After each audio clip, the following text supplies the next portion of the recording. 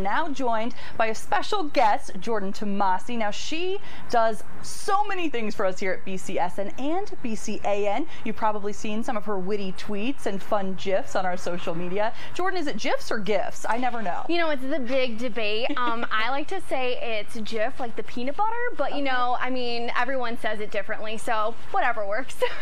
And Jordan, you and the folks at BCAN have been working on a special staycation series, just with the current situation of travel restrictions and stuff like that.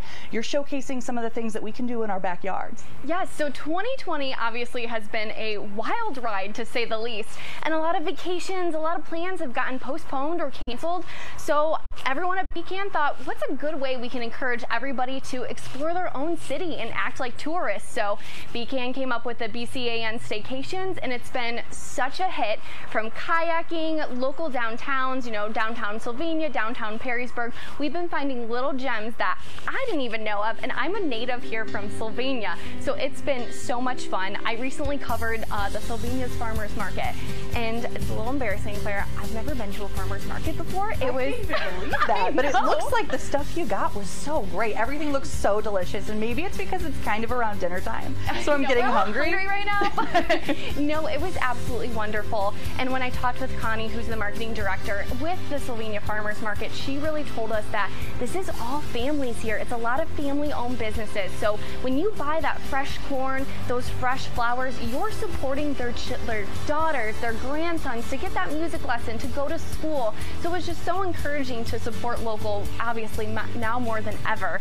And when we were there, Tim McMahon helped me shoot it, also from BCAN's 4-1 Nosh, and we had to get some delicious snow cones, and it was absolutely amazing.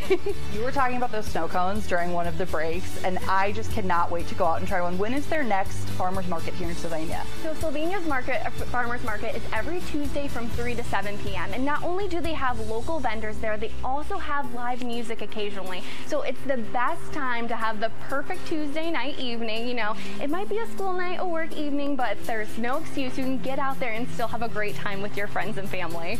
And Jordan, you mentioned it earlier, you are a Sylvania native, so I'm sure you've been at least dealing with the traffic, the usual traffic of Marathon Classic. Just what does it mean to you as a native of Sylvania to have the Marathon Classic here in town every year? You know, Claire, we were talking about it earlier, and it's just so kind of eerie with no fans here, no spectators. And so normally all this big crowd brings in so much money to Sylvania, and it means so much because all these local businesses are getting all that money, and it's such a boost in our economy here. And also, even if there's no spectators this year, just having the tournament here is such an honor for Sylvania, because it still brings in a lot of, you know, credibility and still money, and puts Toledo and Sylvania on, you know, the map of everybody. So it's just such an honor to have it here every year.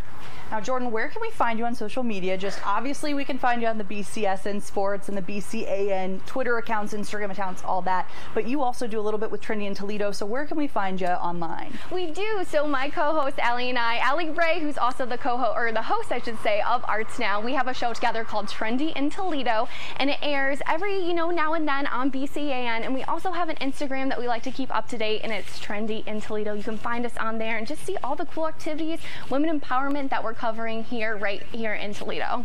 That's awesome, Jordan. Thank you so much for joining us today, and have a great rest of your week. Jordan actually recently got married, so she and her husband are having a little honeymoon later this week. So safe travels to you, Jordan, and thanks for coming out. Thank you.